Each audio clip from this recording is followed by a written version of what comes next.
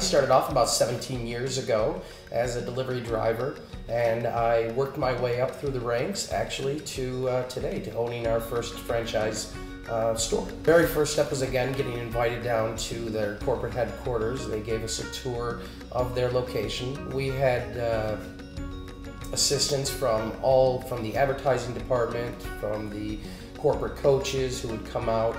There was a lot of different aspects of what they did for us. Day-to-day operations. We go in, we make the dough, we have our employees come in, we do all of our prep work. Everything is done fresh every day. I think it's important for us to be owner-operators, you know, that one of us is always in the store. That's one of the better parts of having a spouse who works the business with me, is that if we have children, so if one of us needs to be at home with them, then the other one can go to work, and vice versa, we can switch. This is something that we do for our family, for ourselves. We have a passion for it, again, being in the industry for as long as we have.